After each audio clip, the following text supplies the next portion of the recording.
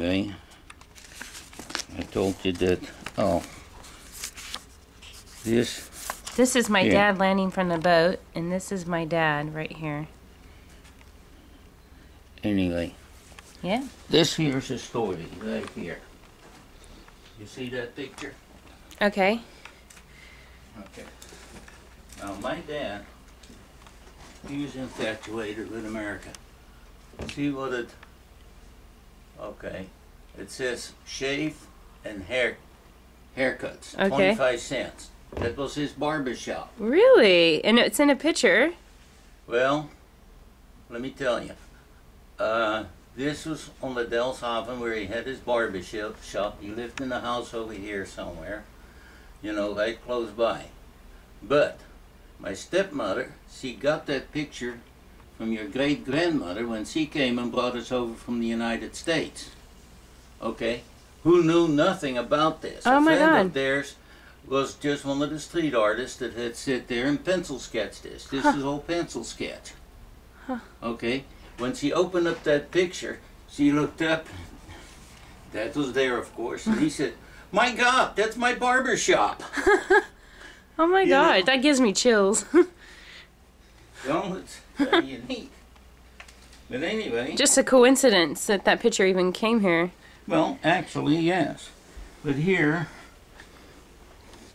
is the same picture. The bridge that you see over here is looking at it from the other side on that. I see, yeah. This is from the other side. You follow me? Yeah, yeah. Okay. Anyway, this is a business license. And here's my grandfather in his music store. Right there, that's my grandpa. He had a music store. He had two of them. Oh, this is your mom's dad. Yeah. Right. Two music stores. Yeah, he had two of them. This is one of them. Guitar, the old style gramophones with the big speakers. This was in the 1900s, early 1900s. That played records? Yeah. This is his death certificate. He was 75 years old when he died in 1954. Your grandpa. Yeah, and this is my grandmother. Did you ever meet him? Oh, yeah, I know him. Yeah. I know him, of course. But anyway, that's the death certificates. There are copies of them. We can go into more detail about that later. But anyway, did you want a picture? Yes, I do, actually. I thought you may. Yep. Especially since you have two of them. Well, yeah. Well, I probably got more. So who else? This is. Huh? This is you. That is Hans. Oh, this is Hans. Yeah, and that's my Aunt Nell. Aunt Nell. She was the youngest member of the Gantelvoort family. She was my mother's youngest sister. Jennifer got to meet her. Huh? Jennifer got to meet her. Yeah. Well, so did you. Who's this? Did you don't remember? That's Brenda. That's her brother's daughter. Okay. By his first marriage. That was the only child he had. And you guys were all on the ship Brenda. together? No, not Brenda or Nell. They were the ones that picked us up. Okay. Right. So this is how you came to America. In that boat, the New Amsterdam. Crazy. Okay. Now here's a synopsis of an article that was written in 1950. And this came out in 1975, 25 years ago. Cornelius Leer Modesto was reunited with his sons Henry and Hans. After 10 years of separation caused by the war, Leer fled Holland in 1940 to escape capture by the Nazis. He hadn't seen his son since. Okay, now these are my grandparents and great-grandparents on my mother's side. These were Oma and Opa. Okay, that's your mom and dad. No. No, oh, your adopted parents. No, those were my grandparents on my mother's, or okay. my mother's parents. Your they were mother's my parents. grandparents. Okay. Grandpa and Grandma. He's the one that had the music shop. Yeah. And then who had the barber shop? Your dad? My dad. Yeah. Okay. Now they started their family. So here's a picture with the two oldest kids that were born. And that was Tante Mien and Joe, the girl and the boy. About a year and a half apart. The family expanded, okay? And it expanded some more. It certainly did. Oh, yeah. Well, he had 12 kids. Whose family again? My mother's Your mother's. side of the family. All these are on my mother's side of the family. Oh, my God. Those are all my relatives. Those are all your relatives. Where are they now? Well, Are they wearing wigs? yeah, this was some sort of a party. I have no idea. And Uncle Gides, I asked him, he said, oh, it was a get-together, probably for Hero Theo's 25th anniversary as a priest. See, now Tante Do, she was a nun. And, oh, I don't see Hero Theo, but I'm sure he's in here someplace. There's Gides. He was a friar, or a monk. And then Hero Theo, I probably got a picture in here of him doing church services. Okay, now this is my oldest cousin, Cocky, and she was Mean's oldest daughter, right there. Now when I went back to Holland 3 years ago, Truus met me and Ben. Truus and Ben. And I got a letter from Francis. Oh. There's twins, Yeah, Francis wow. and Will. Cool. Twins in your Okay. family too. Yeah. Oh. Francis and Will. Now Did you Francis, know Bush is a Francis wrote me a letter, and I'm in the process of trying to answer her. Write a letter back in Dutch to her. I'm trying. Who's this? That is the one that died. That was John. Okay. How did he die? I don't know. I don't know, but he was pretty young. Now Ben, I think that's Ben. More than likely their names on the back. Jan. Right here, that's the one. That's Jan right there. Okay. He was a millionaire. Oh, He really? died, yeah. And he became a millionaire in the moving business. He was in the moving business, and he set up his own moving business. There were a lot of people that were migrating from Holland to South Africa, for instance. And he was instrumental in, you know, giving them the equipment or helping them move to do it. Now here's my mother on a trip, on a bicycle trip with her friends. And that is her grandma. That's my grandma. This one. Mm-hmm. That's your mom. Mm-hmm. She looks happy. Well, she was young. And this was before the war. I think these pictures were taken 1936, 1937, something like that. That is in now. And these, of course, are the same girls. Do you see the bicycles back there? They took a bicycle trip all over the western part of Holland. Okay. And some more of my mother's family. If I look at them closely, I can tell you what the names are of most of them. And they always smoked. They're always smoking. Every last one of them. But anyway, there's Doe and her regalia, Nell right behind her, Mean. Wait, And where's Corky, Aunt the now? oldest one, right there. She was my favorite, and of course there's the one that I know quite well. That's Uncle Chef. Is he playing piano? Huh? Playing piano? Playing piano. And the nun. Well, Who like was the nun again? Doe, Tante Doe. She had Yeah. Alzheimer's when I was in Holland. She's probably dead now. She was 94 years old. Yeah, with Alzheimer's, so I don't imagine that she lasted. Did you see her? No. And anyway, there is Gides and Joe, his oldest brother, Bob. And like I said, there was a piano in the house, and every one of these people, believe it or not, every last one of them know how to play the piano. Really? And mandolins. Yeah. Okay. Now, Hank, where is he?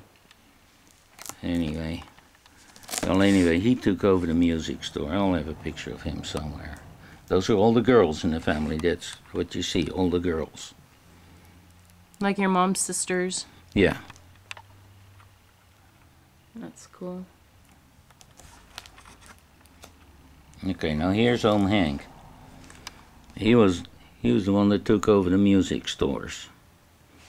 Yeah, here's Rita's playing the mandolin right there. So most of these pictures would have been taken when, like in the 30s, 40s? No, these pictures were taken in the 70s and 80s. 70s and 80s, okay. Yeah. Chev, Joe, Rita's, and Hank. 4 boys.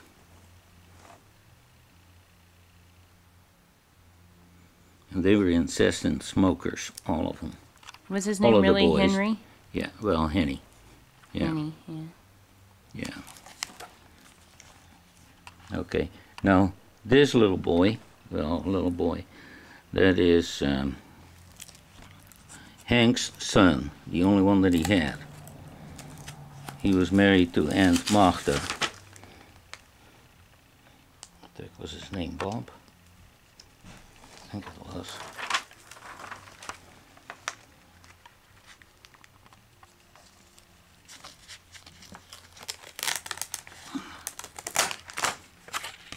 Yeah. Eddie, that was his name. Here's your cousin Eddie playing the piano. He plays the organ also. Like I said, they all played musical instruments, but that was Eddie.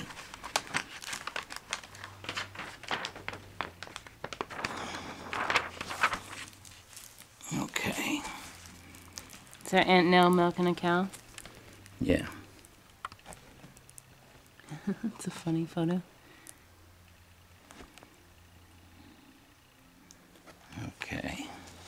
Now all these pictures Rita sent me out of New York before he died. Okay. When was that?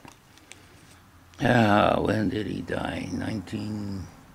Late 80s. He was 76 years old. Now, can you imagine these capes? This was taken in 1947 in Holland in front of the house where we were living, apartments. My parents sent Hans and I to school with these things on to protect us from the rain. On a bicycle. With your trombone? On the handlebars of the bicycle.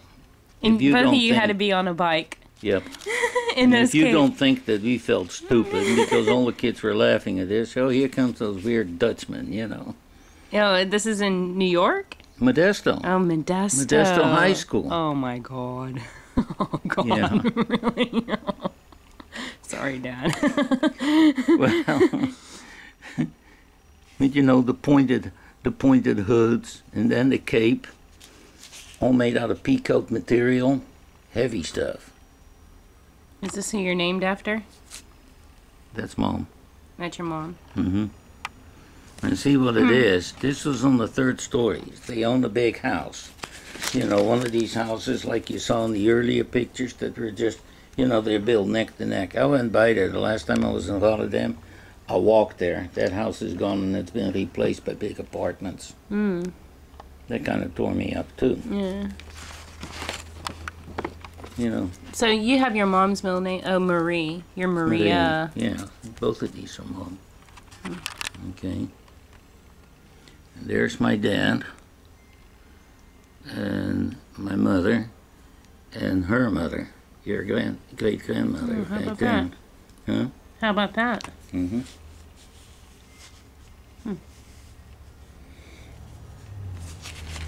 Anyway.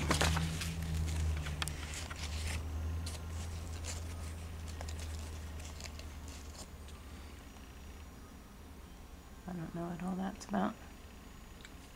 My mother's death certificate. Oh. How old was she? 32. Oh, yeah, that's right. You told me that before. She died of a broken heart. Yeah, according to the family, and they just wanted to put Dad in a bad light. But after thinking about it, you know, my mother had 2 kids to take care of. Her father disowned her, you know, for all intents and purposes. He didn't really disown her, and he allowed the family to communicate with her, but he wasn't. He didn't. Because, you know, she had quitted. She committed the ultimate sin in his eyes, you know, against the church. I told you what that was. She got pregnant. Yeah. With you? Well, even before that. Oh yeah, she lost the baby, huh? Yeah.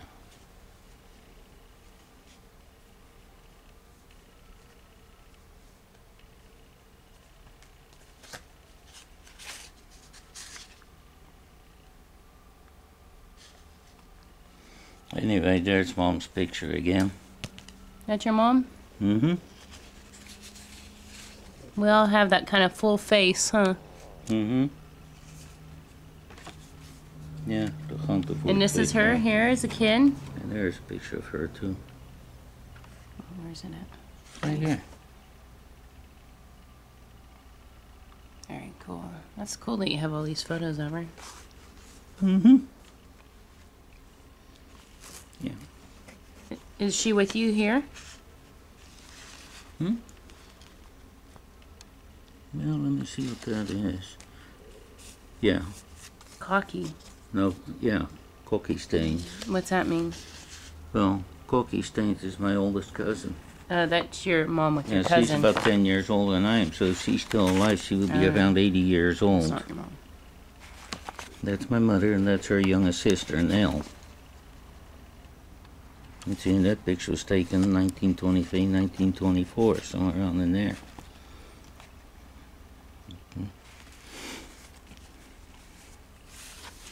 Is that the music store? No.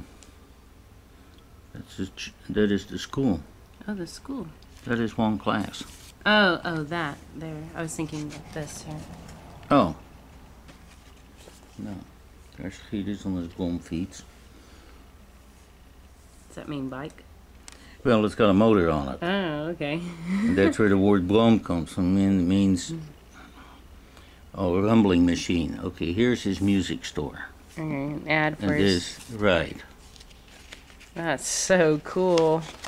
And he promoted his store pretty well. You know, there's one of them. Westerwagenstraat, that's where he was. Now here's Hank playing guitar, or actually tuning up a guitar.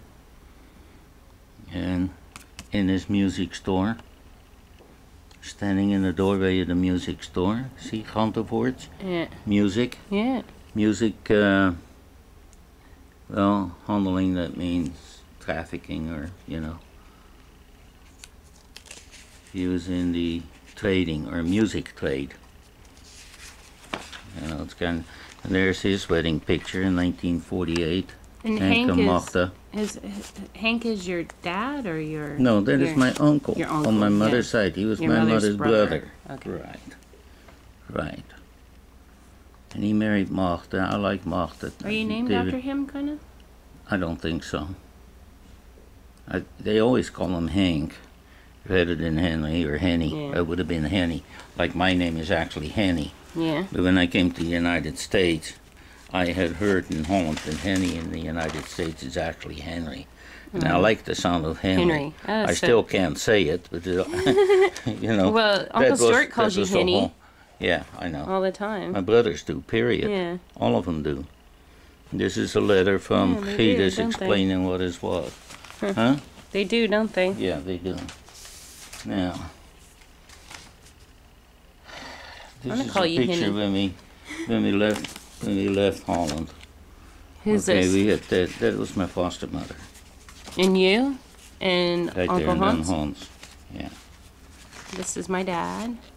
And this is Uncle Hans. Yeah. And that's Oma.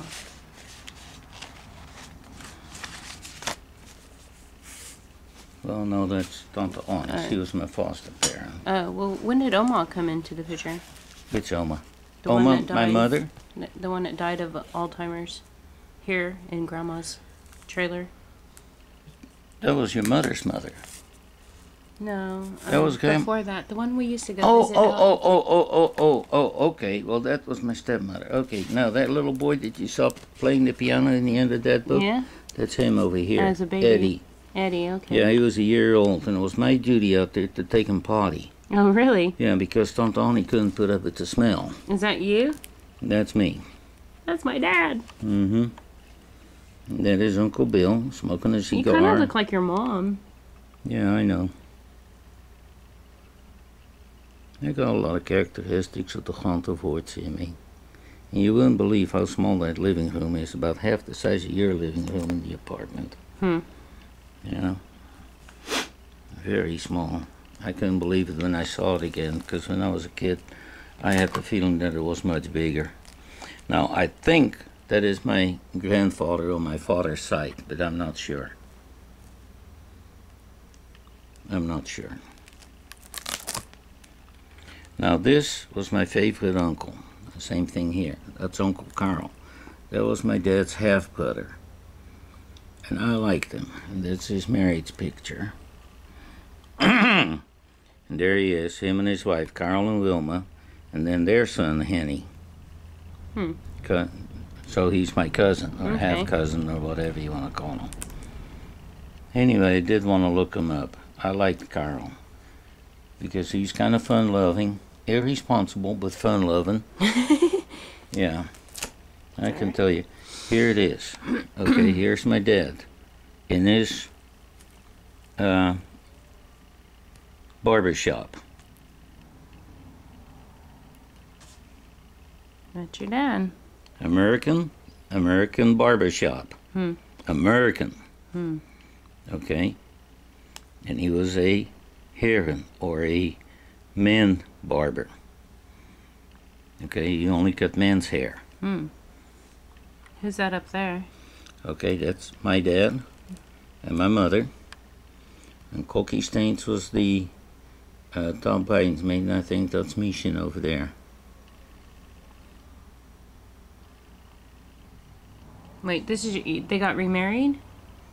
No, they got married then in December of 1936. Okay. That's their marriage certificate? Yeah. So I was legal, really.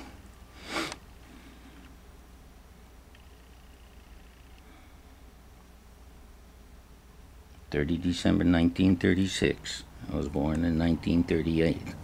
15 months later. Yeah. 15 months later. So there's Dad in his military uniform as a Dutch Marine.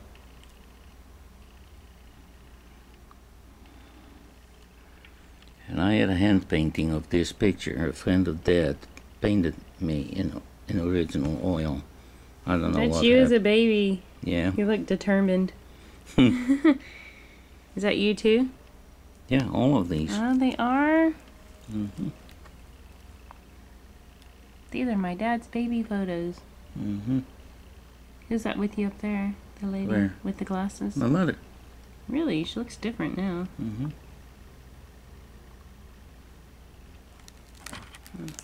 Well, I think she went through very trying times. Because the war had set in. There's nobody interested in her.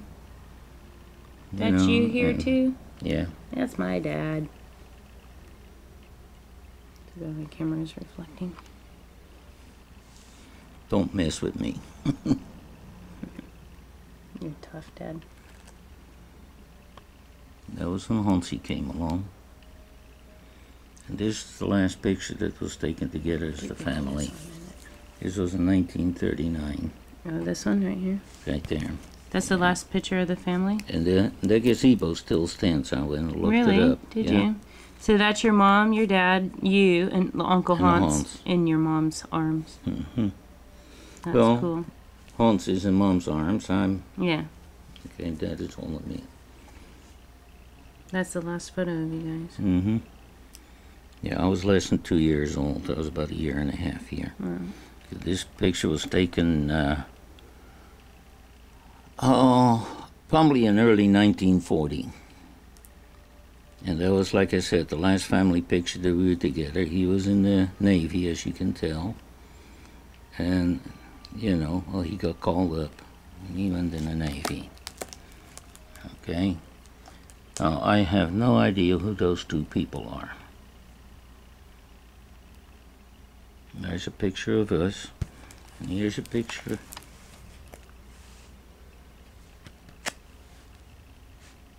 Of your mom in her tombstone?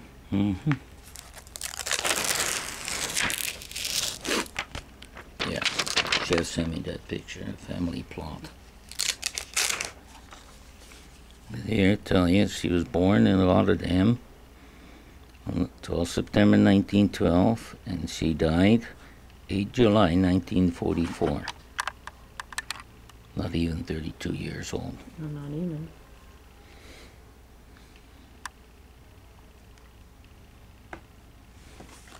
That's sad.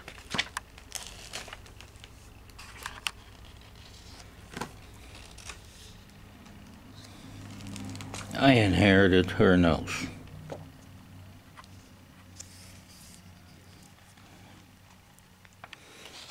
But anyway, I was gonna go by and look at the gravestone. My grandmother, my grandfather, and my mother are all buried in the same. Yeah. Anyway, over there it says, you know, that she was, that her husband, Cornelius Leer, see it? Yeah. Her husband's name, my dad's name. But there's 1, 2, 3, 4. And they're all buried there? Mm-hmm. But how come you didn't go see it? Because it's no longer there. Oh, it's not? How come? I don't know what happened to it. I asked Truce about it. And she said, well, they had to make room. There wasn't enough room, so... This is So do they bury people on top of people? Well, yeah, they do that here, too. Jeez. But that is Nell, Bob and Hans, Oom Karel, and then myself taken in front of the house we were living. We were living on the 3rd floor, or on the second, well, it was the 3rd floor, actually, in this, the house that will be standing over here. Okay? And that is still there, because Stuart and I, we went and looked it up. We were there. Now, I went to a Catholic school, and this was my class. Where's you? The friar that was teaching us right there. Which one again? Right there. Okay, 3rd row, 2nd one in. Right there. Okay, this one right here. Yeah.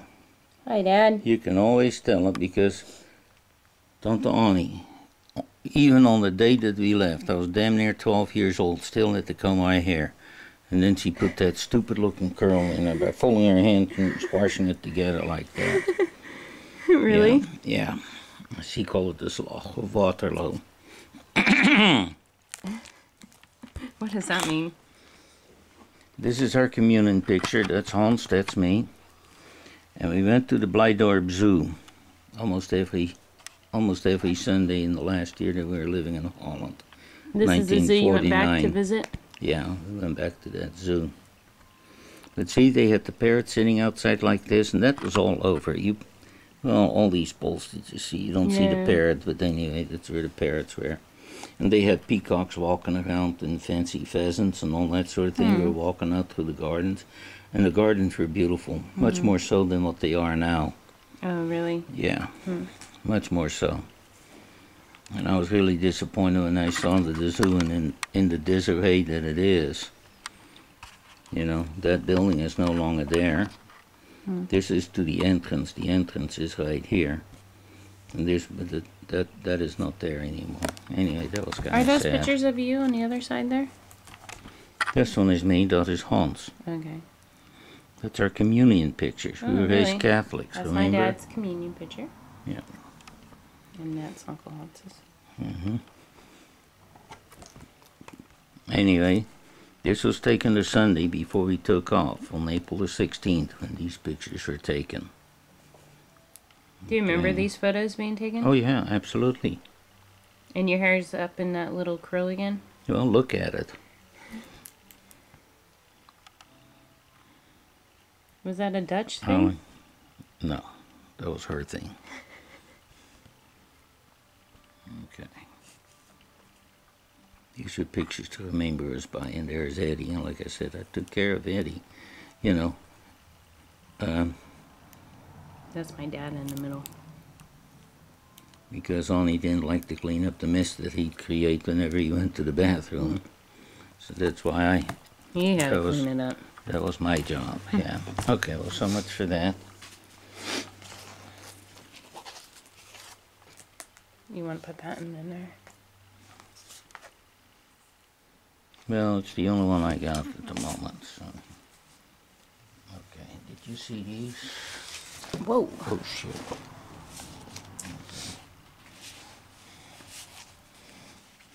You know what I remember from these kind of photo albums is your boxer dog that you had when you met Mom.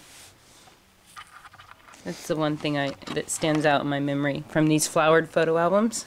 Remember seeing pictures of your boxer dog? Yeah, okay, I'll show you the boxer. That was Connie. That actually became Stuart the dog. Well, there's Mom and Dad. That's your mom and dad? Yep, they're at the Playboy Club in San Francisco. How do they get color photos? No, I mean... It's older now. Yeah, well, this was taken in the late 60s. Oh, not 1970. Marie. See, at the Playboy Club. Not your biological mom. No, that's my stepmother. Yeah. What's her name? Ina. Ina. Okay. Is that Oma? Well, you would call her Oma here. Oh, yeah. her real name's Ina. Really? How does she spell that? Well, actually, it was Clasina, but we shortened it to Ina. I-N-A. I-N-A. And that is Don and Larry. Don and Larry. Really? Larry is leading a very troubled life. Is he? Don has 3 kids. Clasina. C-L-A? Double S-I-N-A? 1 S. C-L-A-S-I-N-A.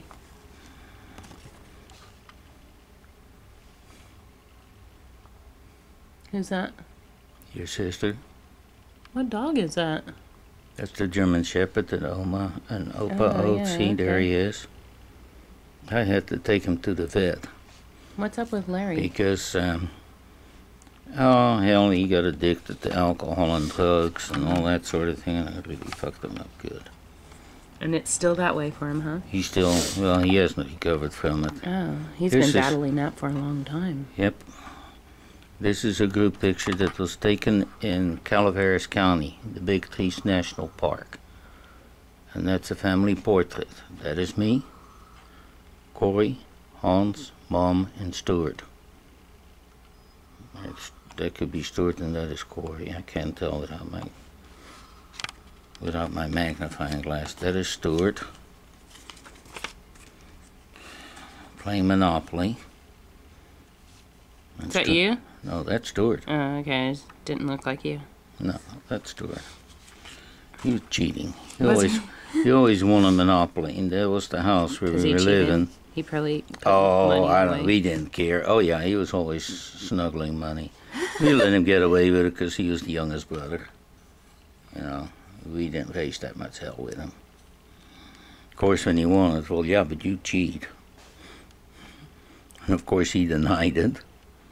But that is Mom, and this was the house, you know, when we came to the United States, that's the house we were living in.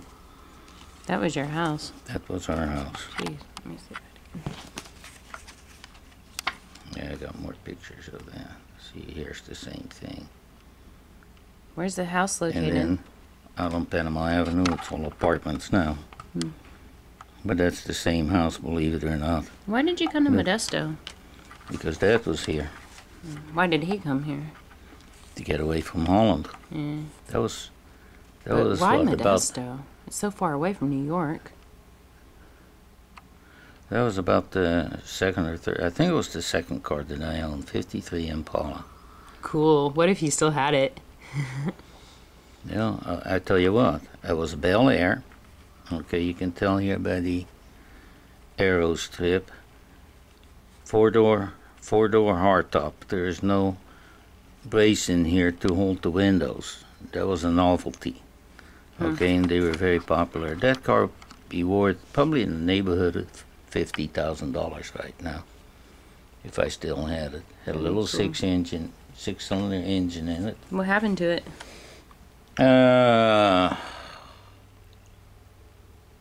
I don't know what the heck happened to that car. I think I may have traded it in. Maybe I wrecked it. I don't remember. Well, here's a family portrait. We were in the Modesto High School band, Hans and I. Hans was a much better musician than I. What'd you play? Trombone. Oh, trombone. Huh. Yeah. Here's Hans and Brenda. the little girl that you saw, you wondered who it was when we came off the boat. Oh, yeah, okay. Yeah, they had an affair going, those did two. they? Yeah. So I don't understand. If you get off the boat in New York, what brings you all the way to Modesto? Mom and Dad. Yeah, but were They they were all... living in Modesto. They already were here. What? It seems Yeah, so that's far a away long from story. New York. Well, yeah, but Dad served in the Pacific, fighting the Japanese. Is that Jennifer? Mm-hmm. And Rayanne? Mm-hmm. Yep. Kind of a modern picture. Yep, it sure is. Now that's my dad, right here, and his half-brother, Uncle Charles. He weighed probably around 300 pounds or more. He's fat. Doesn't look so fat in that picture. And my dad didn't like him. Because he was fat? No, because it was a half-brother and all that sort His of thing. Uncle Stuart. Yeah, I think so. And his best buddy, hanging out. There's Mom picking oranges in her own backyard. Yeah, right. That is Joanne, a good friend of Mom and Dad, and Joanne, John, the best friend that they had. His name was John, and guess what his wife's name was? What? Martha. I would have never guessed that. No. But really, I thought that was a hell of a coincidence. Why? Well, I mean, here you got a Magda in Holland, the only Magda I ever knew, and then lo and behold, 20-some-odd years later when I came to the United States, Dad's best friend was married to a Magda. But anyway, we were still playing Monopoly. This was all on the day, it was Thanksgiving Day. On my first year, I think, working for Standard Oil. And I came home and I played Monopoly with my brothers, of course, and who's the little girl? Joni. Her name's Johnny? Joan. Joan. Yeah, Joni. Yeah, she was cute, just like Rayanne, about the same age, about the same type of personality. There we go. There's Mom and Dad. And if I'm not mistaken, okay, I think that's Aunt Judy right here, and her mother. And that is Corey, that's right, that's Don and Larry. Because Mom and Dad, they went to Philadelphia to visit Judy and Corey. And that is Judy's mother. Okay. And Judy. Uh-huh. Know who I'm talking about. Yep. Yep. Okay, well, there's another picture. The same one as that. That's Corey. This was our wallpaper.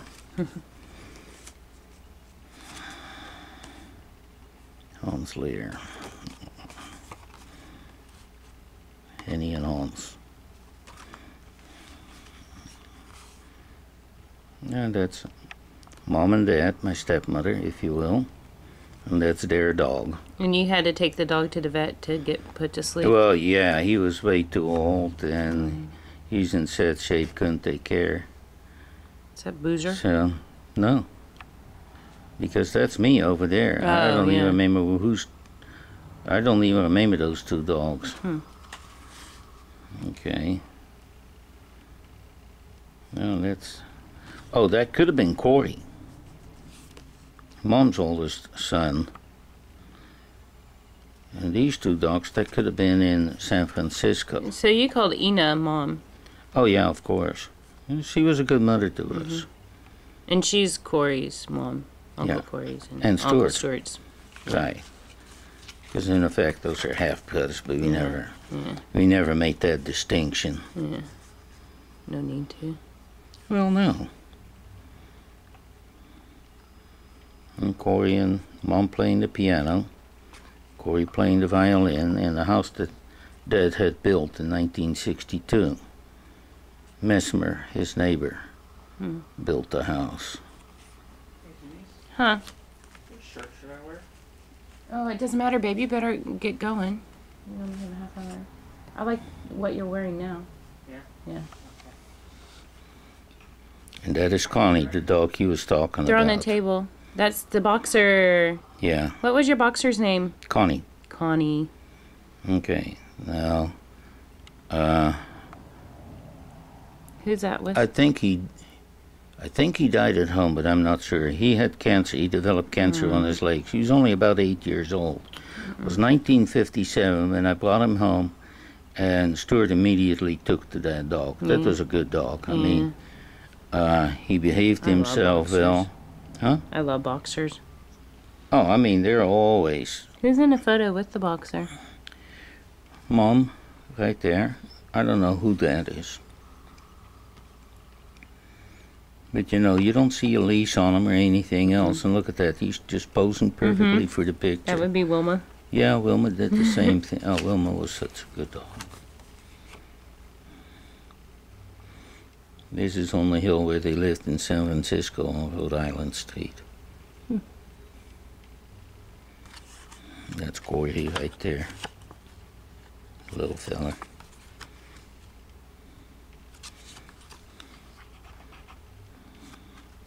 Anyway, all these pictures are messed up. I gotta put Old them in ones, new something ones, else. really old ones. Yeah. Oh, that's Grandpa. Now this is your great-grand. No, not your great-grandmother. Corey's great. Anyway, that is Grandma. She was the one that brought Hans and I over from Holland. And she was 68 years old when she did that. And that is my stepmother's mother. And that She is was the- on the boat with you guys. Yeah. Yeah. Didn't she find you Oh no, you found the father coincidentally. On the boat? He was working on the boat? Oh, that's another story. Yeah. This was the Packard that my dad owned. Cool. I went to the hospital and he bought the Packard because the seat over here would hold all the way back, so it would make a bed. And riding in a car gave me diarrhea. He couldn't ride 5 miles without me having to go to the bathroom. Yeah. So he bought that thing, and then they could put a bedpan under me, Jeez. and then just, let me And go. they would take you to the hospital? Yeah. So what was wrong? Colitis problem. Yeah, always, huh? Yeah. It's a bummer. There's Mom Studebaker. And that's what you take pills for now? Well, yeah, partly, yeah. Okay, and this was our little house that we had out there on Hauser Lane, which at that time was called Panama Avenue. And this was the room, that tank house here. That was the room where all 4 of us brothers slept. That was our bedroom. Yeah. And a hedge, I planted that hedge. Nice. Yeah. Looks good. Yeah.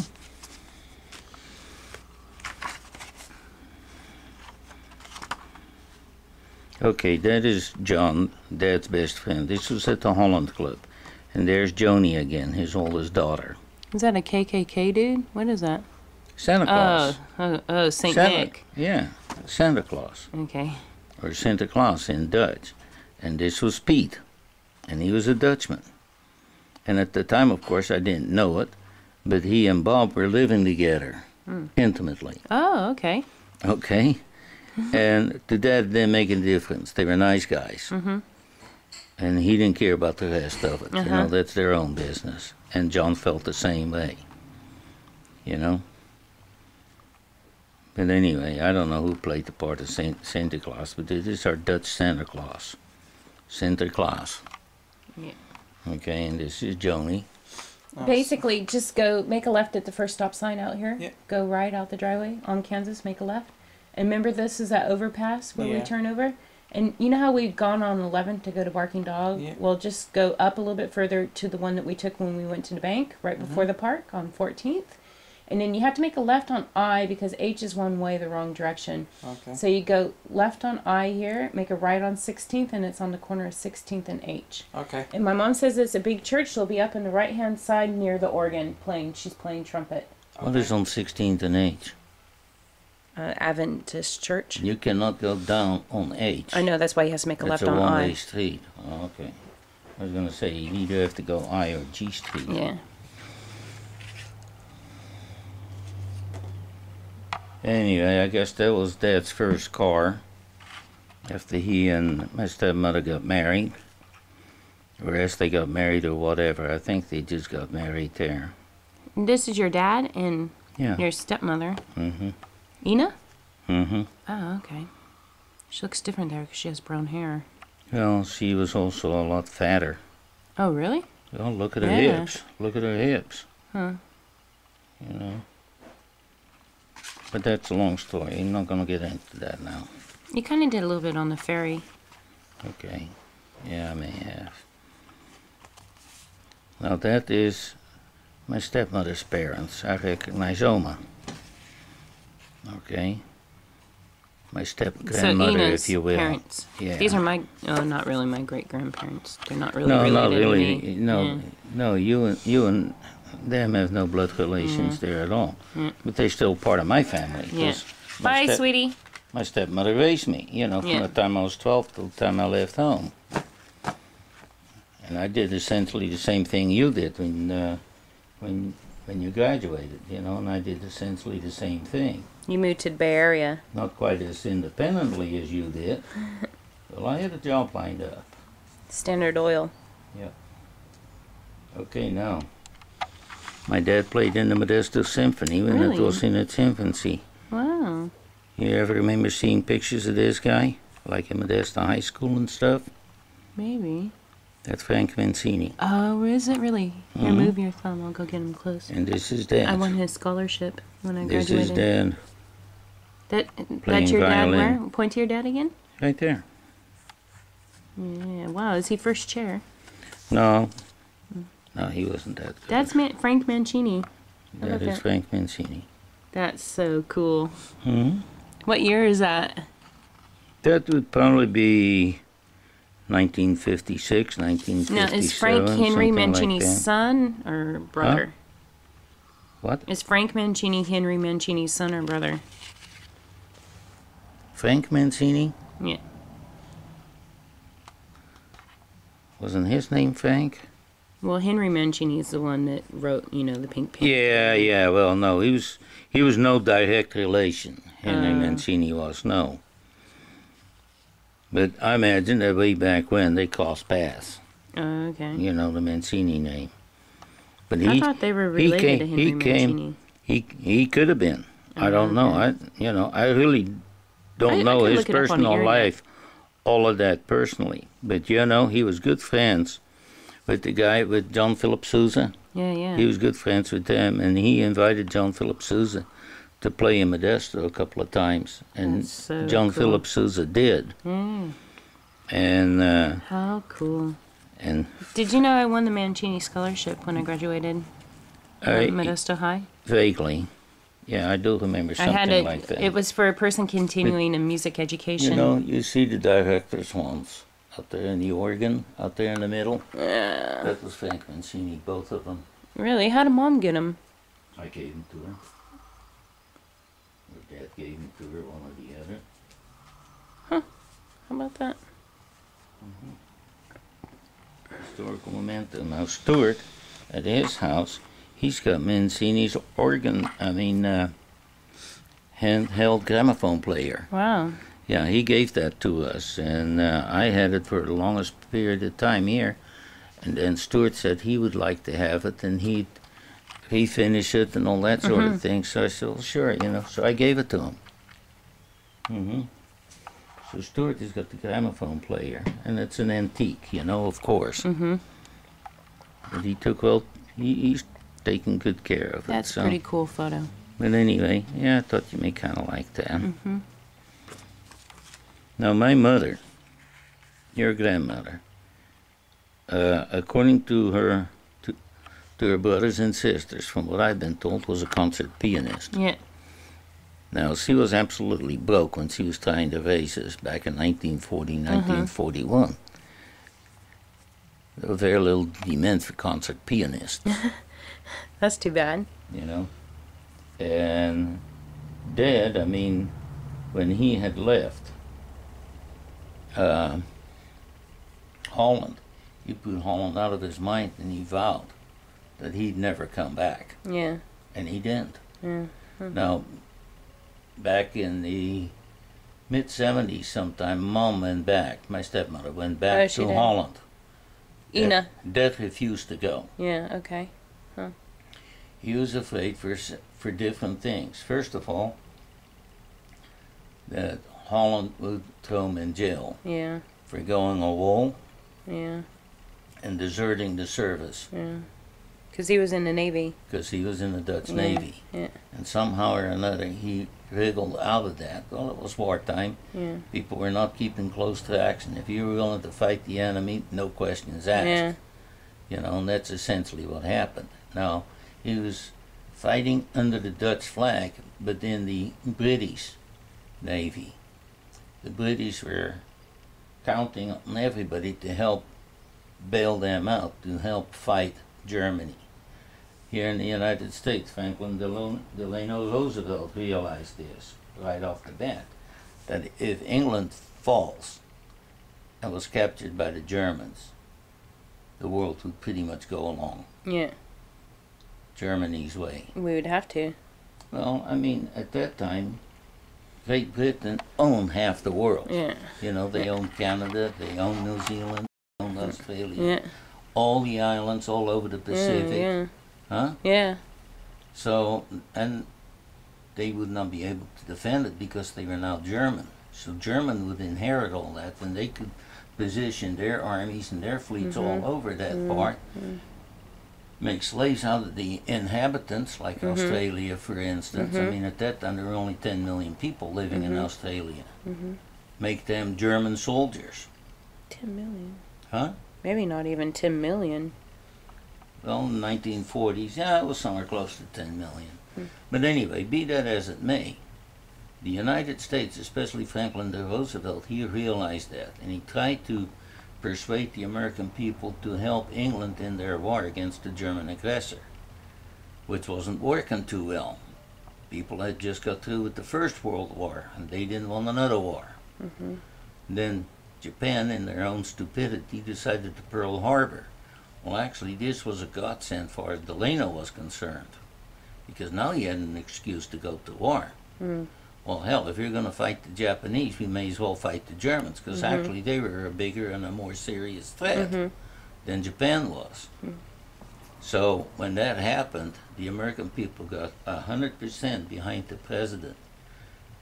You realize that Franklin Delano Roosevelt in actuality was a dictator during those years? How so? He didn't even go through Congress. I mean, he set up a war machine. He did that himself. I mean, we're going to make this, we're going to do that. He announced it on the radio, and Congress didn't have anything to say about it. This is what's going to happen. And they did. Yeah.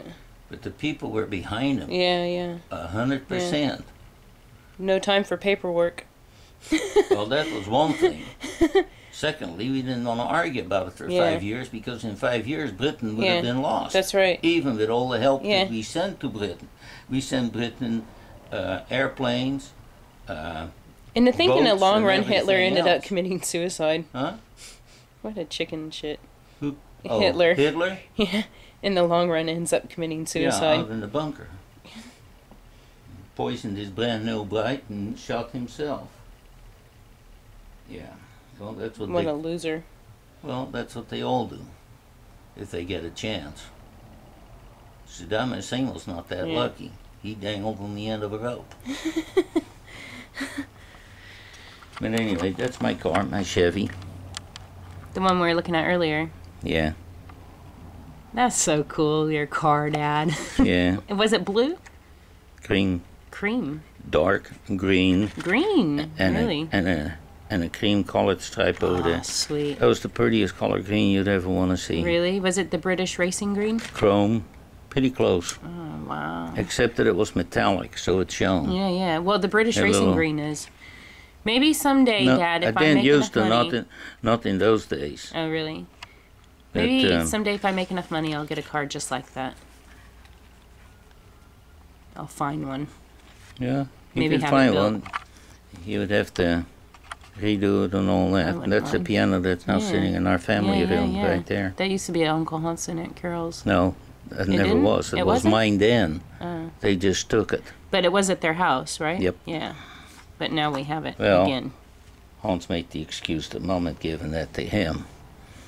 But anyway, my brothers raised hell about that. There they are. That's how I remember Oma. Yeah.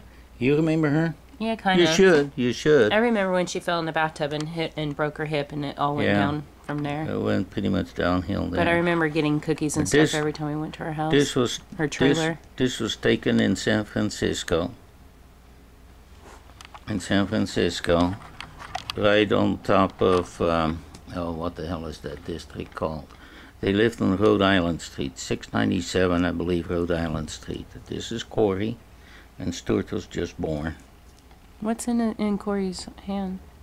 A balloon. Oh, a balloon. Okay. Yeah, on a stick. On the end of a stick that he could play with. Yeah. Anyway, see, there's another picture of us that we came off. There's a picture of, and this is what the house looked like when my parents bought it in 1949. Actually, and these cots I made in shop in high school. Did you? Yeah. Did you go to Modesto High? Of course. And your bedroom was on that top part? Right there with my three brothers. Yeah. We had 2 sets of bunk beds, steel bunk beds. That's in Modesto? Yeah, on Panama Avenue. But it's all apartments now? Yeah, all that has been torn down and rebuilt.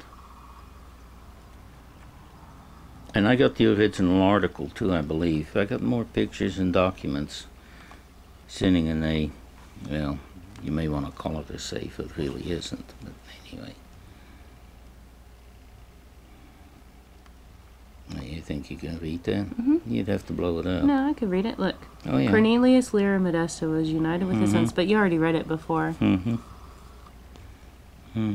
the other thing, too, is when this is on a TV, Dad, it's going to be quite a bit bigger than... Oh, yeah, I know.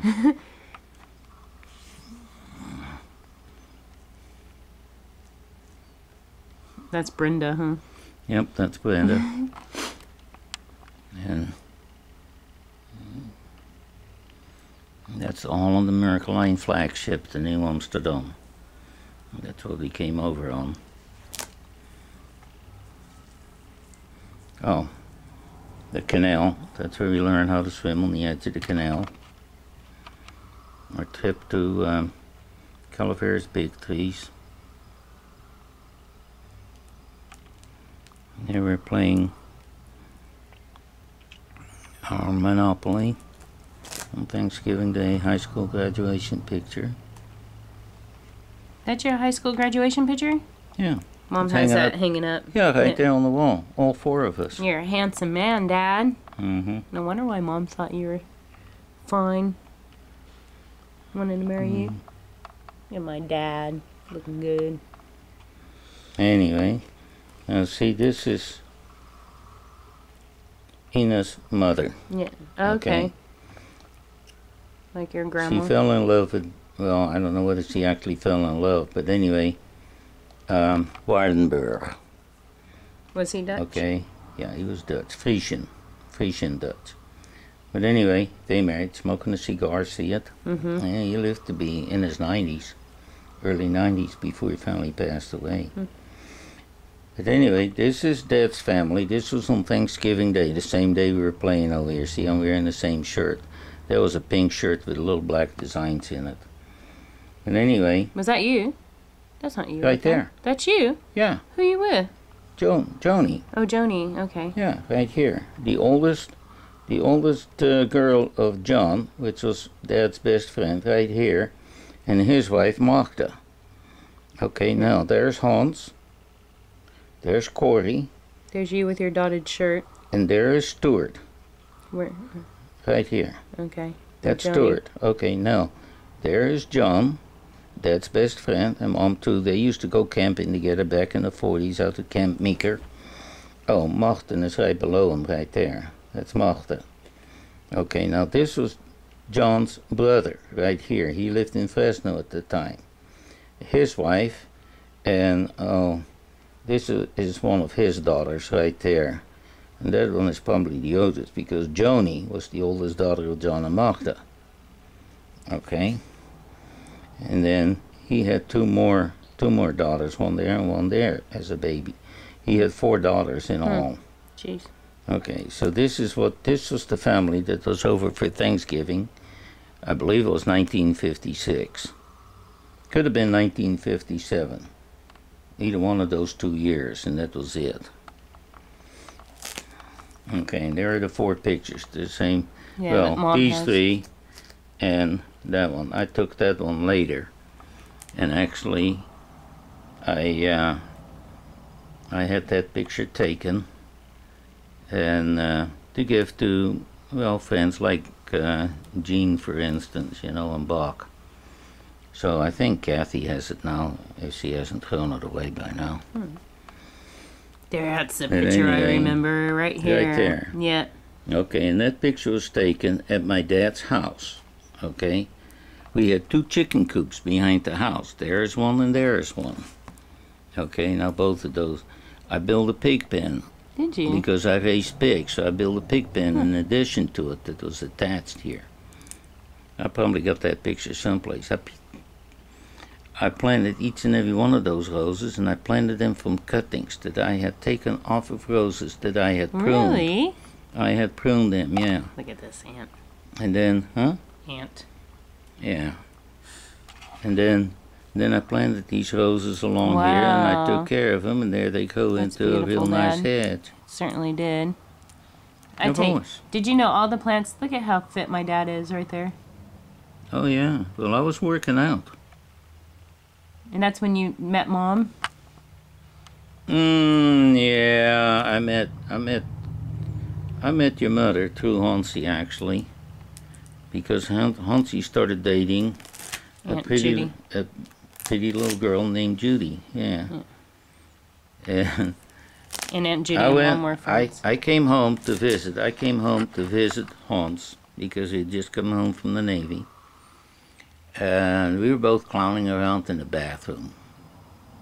I don't know what we were doing, just cleaning up, because we were going to go on a date.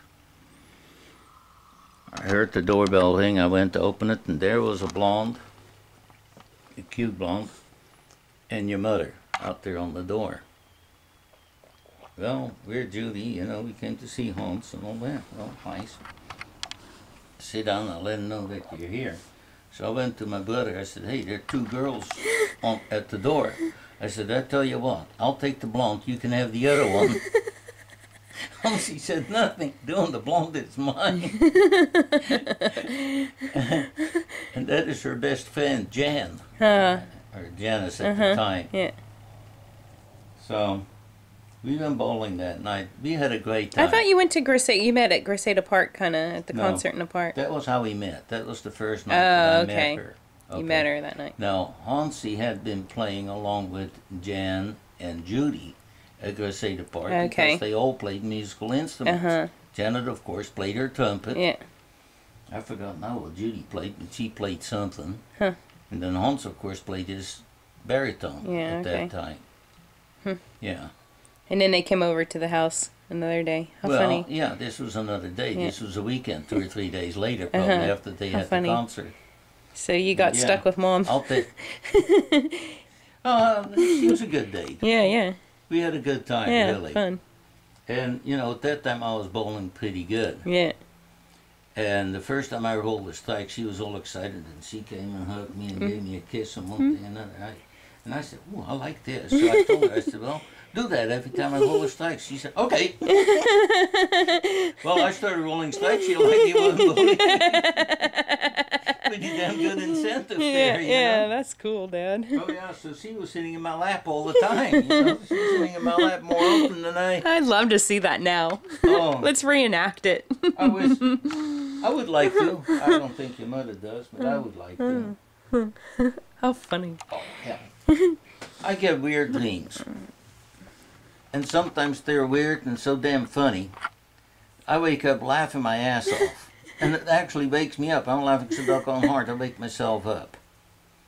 I told Gary this. And do you know Joey's uncle, Dan? Okay, yeah. He weighs about 350 pounds. He's about 6 foot tall, and he weighs about 350 pounds. He's big. Is this Dan and Toad? Yeah. Yeah. Yeah. Okay. Okay. Well, anyway, and then Gary, who's not, well, Gary at that time, when I first met Gary, he weighed around 235 pounds, and he's a little taller, maybe an inch taller than I am, not much. But he weighed around 230, 235. And then, of course, there's me, and I'm not a lightweight either, you know. Anyway, I've been working with Gary. That's how I learned how to cook asparagus. I added a few things since then, because he just used kosher salt and pepper. And then I added the garlic things to it, and he used olive oil. But anyway, be that as it may, that's how I learned, because I helped him cook things at the Lady of Fatima Church. Anyway, we done this benefit for the Lady of Fatima Church, and we were going to provide the entertainment. Well, we decided that we were going to do the Nutcracker in tutus. Oh God, all you guys. Can you imagine 350-pound monster wearing a tutu? That would be fun. That in itself is fun. Yeah. But anyway, we were dancing out there, and somebody thought that they add a little action to our dance routine and threw ice cubes on the floor. Oh God. So we were slipping. Well, and I was dreaming this. Yes, yes, you told me this. Okay. I was dreaming this. Anyway, so we were slipping around on the ice and one thing and another, and I fell down. And I'm looking up, and there's Gary dancing away, and he's not wearing any underwear. All of his manhood was dangling out there in full glory underneath that tutu. That was when I started to laugh, and I was laughing so damn hard I woke myself up. And I remembered that dream because, you know, that is one dream I don't want to forget. I mean, that was funny. That is funny. That was funny. And like I said, that's when I woke up. You know, I was laying out there amid the ice cubes out there. And I think I was trying to shove ice cubes up that tutu. But Oh my God. Ice cubes up the tutu. Yeah. I don't think I ever made that. But anyway, yeah, I thought that was funny. Now, okay, I had a similar dream about 2 weeks ago. We were playing football. And after football, you know, we were tired and draggled out, and we picked up a few cheerleaders. And we went to our room, of course. Okay, and we were making out and doing things and everything else. And one of the guys farted. So one of the cheerleaders said, "Oh my God, it stinks in here. I'm going to open up the window." Well, she opened up the window, never realizing that the sprinklers were going full blast. Oh, no, this was not a choo-choo-choo thing. This was more like a fire hose. Oh, no. So when she opened up the window, the fire hose hit her full blast, and she landed on top of me, which was fine with me, you know. But anyway, as a result, you know, I was dreaming that I was going to grab her and one thing and another, and I grabbed your mother. And I tell you what, it kind of half woke her up, and she said, "Get your arm away from me. You're too heavy," you know. And she threw my arm off of her, and that's kind of what I woke up. And I thought, well, what the hell am I doing, you know? And then I realized what was going on. You were dreaming. I was dreaming, yeah. But because of that dream, I threw my arm across her body, which, you know, that's a no-no. Oh, that's too bad. Yeah, well, we've had good times, though. You're positive proof of that. And Jennifer, too. Oh, when she was pregnant with Jennifer, we had Nell visiting us. And this was in August of 1972. I just bought the Volkswagen. So she was just in her first trimester. You know, she just gotten. And she had morning sickness and all that. And of course, I didn't realize it. You know, most guys don't. Yeah. But anyway, and she was sitting in the back seat because Nell was sitting in the front seat, which that should have been the other way around. Nell would have been better off. But anyway, we started out from Modesto. She wanted to see 100,000 different things, and I told her, well, California is too big. We can only do a couple of things. Aunt Nell? Aunt Nell. I said, what is the one thing you really want to see? She said, Las Vegas. I said, okay, we'll go to Las Vegas, and we'll try to take a scenic route. So from here, we went through Yosemite, took Tioga Pass, went down 395, went up to Bishop. And, you know, this was somewhere around August the 8th, August the 9th, hotter than blazes out on that side of the hill, well over 100 degrees. anyway, we get to Lone Pine, and from Lone Pine we could look at Mount Whitney. So I pointed that out to her. I said, that's the highest point in the continental United States. Mount Whitney is just, what is it? 14,950 feet, I think, something like that, or close to it. But anyway, I said, this is the highest point in the continental United States. Let's So hike it. people do. Yeah, I know. You have hiking trails. I have up friends there. that've gone up there. Yeah. But anyway, so and that was at Alpine, which is on 395, and you're looking at there, and I told her, and this mountain still looked like as it was right at the edge of the village and overlooking the whole valley. It's 25 miles away from that point. Yeah. Huh. Still 25 miles away. I mean, that's a pretty tall mountain. Yeah. Like Mount Shasta. Yeah. It's a little taller than Mount Shasta. And it's a much sharper peak. It comes up as a sharper Mount Shasta peak. has a It couple of doesn't- peaks. Yeah, I know. But anyhow, from there we went to Death Valley. Now Death Valley, to the bottom of Death Valley, that's about 280 feet below sea level, I believe. That's a hole, is what it amounts to. Of course you don't realize it because it's so damn big. Yeah. Okay. But anyway, we went through Death Valley to go up to Scotty's Castle. And it was hot. And we had this Volkswagen, and there was of course no air conditioning in that thing. So we had to have the windows open. I made the mistake of laying out my arm out the window, and immediately I jerked back. And I burned a hole right here on my elbow. Jeez. Okay, the size of a silver dollar. Yeah. Huh. I mean, it was big. It was probably about that big. Whoa! Well, I didn't do that again. We got into Las Vegas, and Nell took off her glasses like this, and the plastic actually had melted into her forehead. Oh my God. Yeah. Well, I mean, when you're in a Volkswagen in the front seat, you're sitting right up against the window. And the Against the windshield. reflects the heat. Okay. When we got up to Scotty's Castle, it was 118 degrees. Oh my God. And they said that the valley floor is between 10 to 15 feet hotter than it is up there on the mountain. Because Scotty's Castle is sitting on a hill that's 5,000 feet up in the air. It's sitting on a hill that's 5,000 feet tall. So they said between 10 and 15 degrees hotter in the valley. So I did a little arithmetic, and I said, my God, that was about 130 degrees in the valley. Oh my God. No wonder I burned my elbow. No wonder that she burned her ribs. Yeah. And she was complaining when she was driving that her head hurt, And I thought she was talking about a headache. Yeah. Actually, it was her glasses Were burning her melting. ridge in Oh her my eyebrows. God. And she didn't realize it either till after she. And they were sunglasses, but they were plastic, and the plastic actually was melted Oh into my her. God. Yeah. But anyway, Mom. well, she was sick. Yeah. She had morning sickness, and she was sitting in the back of that car, so she couldn't see what we were doing. So she got car sick on top of that. She was miserable. Yeah. Poor thing, she really was. So anyway, the first thing that we decided, hell, we want to go in the pool, cool off, and, just lay on the lounge out there and drink martinis or whatever we were drinking. It could have been a gin fizz or, anyway, something cool. Anyway, while we were laying out there, here comes Nell. Now, she had taken a shower. She was all dressed up in a dress and a hat on and everything else, Well, let's go shopping. Oh. This is a wow! You have a lovely night.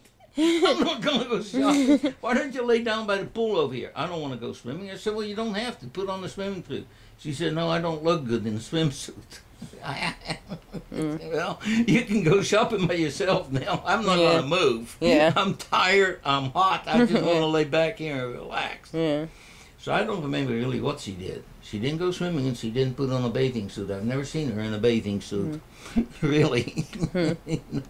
Well, she was only about 4 foot 10, weighed damn near 200 pounds. And when you were small, and when you were growing up, I said, you got feet just like hers. You got a high instep in your foot. Have you ever noticed that?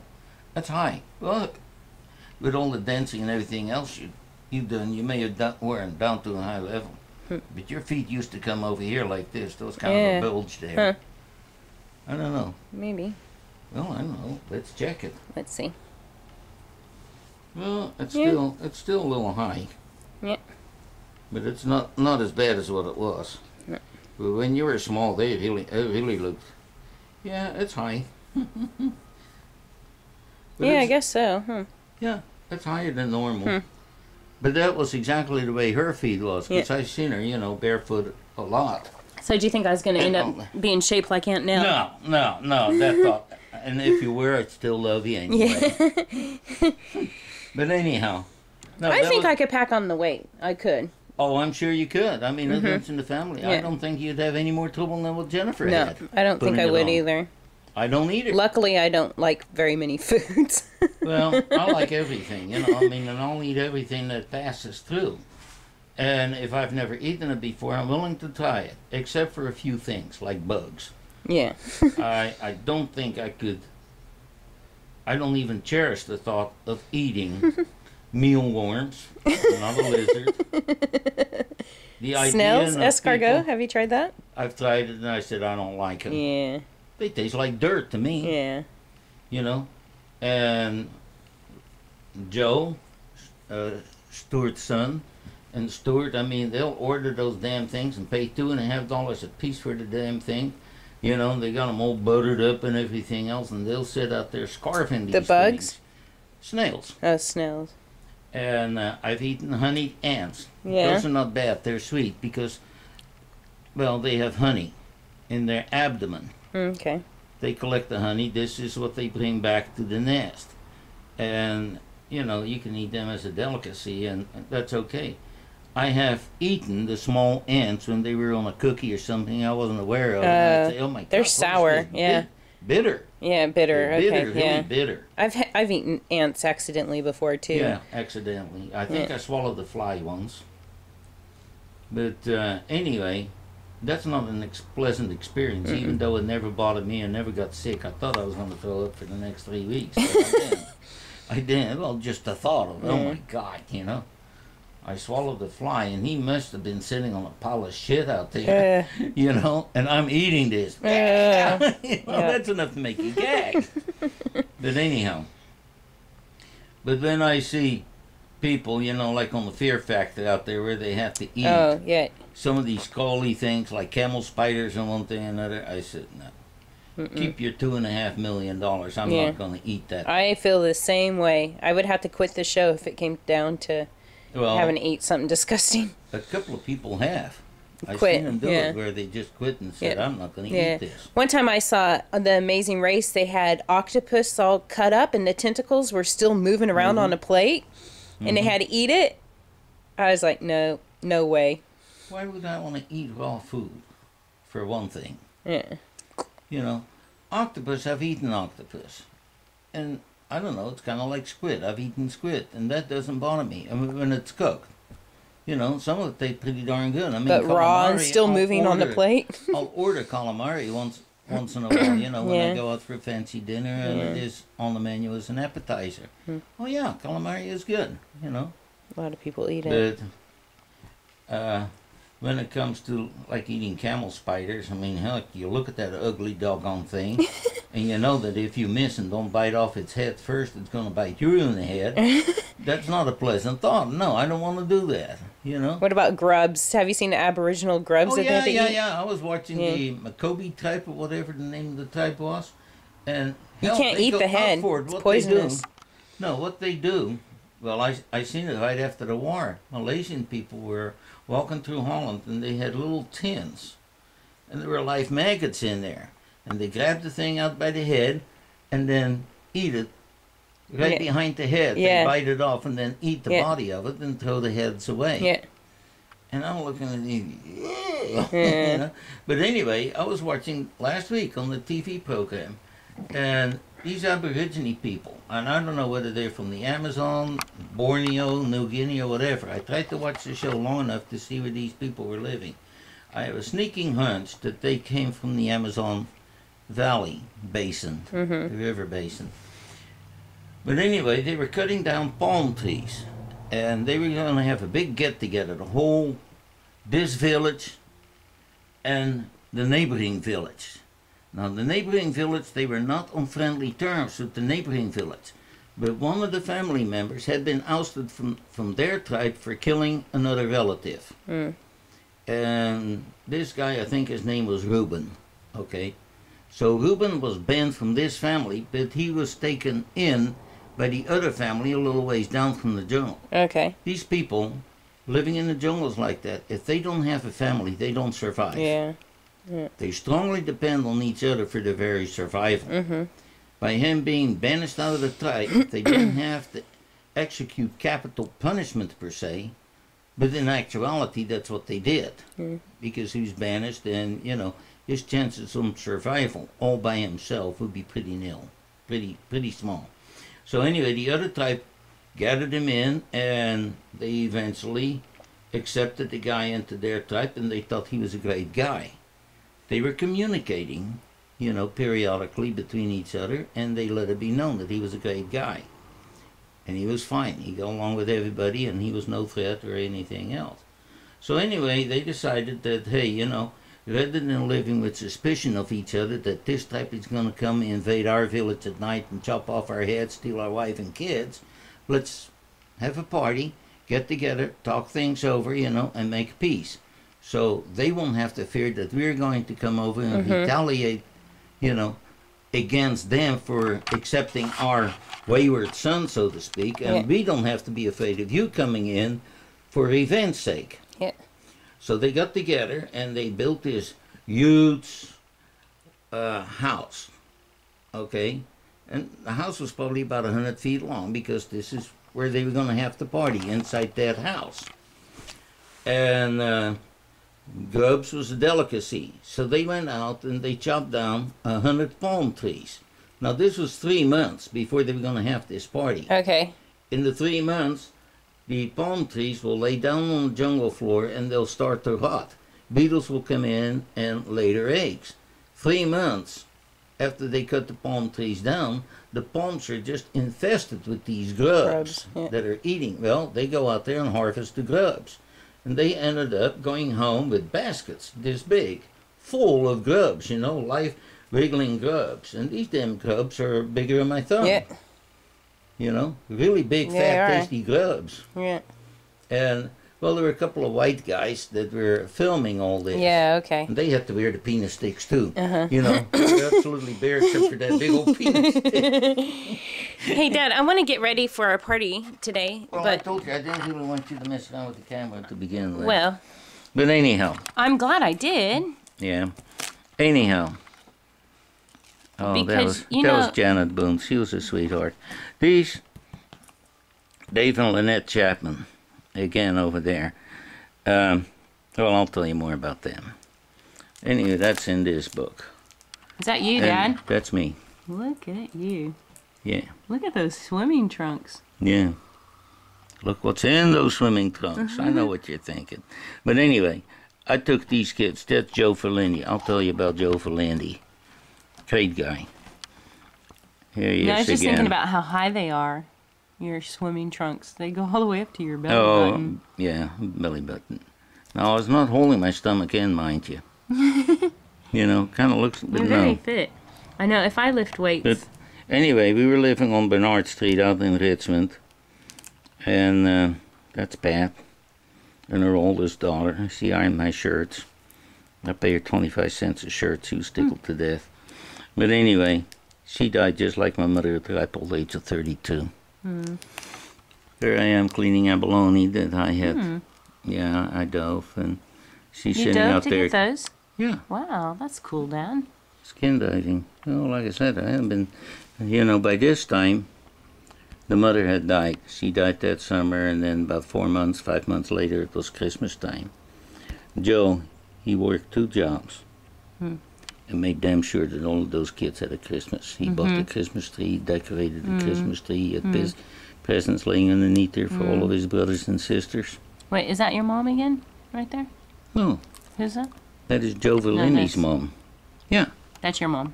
Yeah. No. We were living on Bernard. Yeah. Okay, I was living in the basement of this house.